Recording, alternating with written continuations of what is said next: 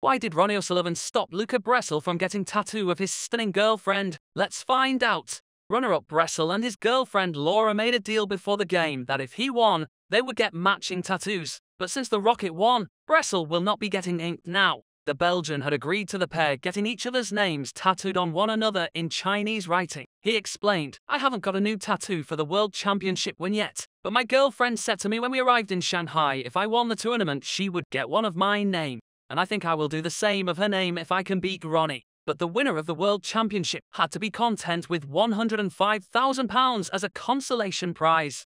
Ronnie O'Sullivan won £220,000, which included a £10,000 bonus for making the highest break of the event, which was 143.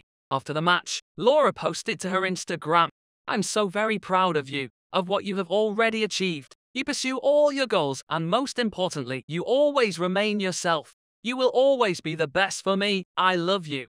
While Luca shared the message and wrote in response, "What a woman, my angel." Brecel had claimed at the European Masters in Nuremberg last month that as the current world champion, he feels a responsibility to be attack-minded. He said, "There have been world champions that have struggled in the past, but I kind of like it. Always being on table one focuses me. Maybe on a different table at 3-0 down I would have given up easier.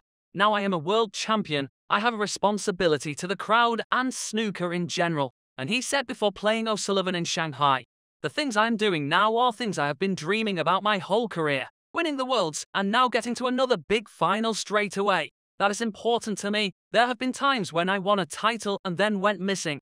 Now I have the motivation to keep winning." Watch top Ronnie shots at Shanghai Masters Final 2023 and don't forget to subscribe to the channel for more snooker videos.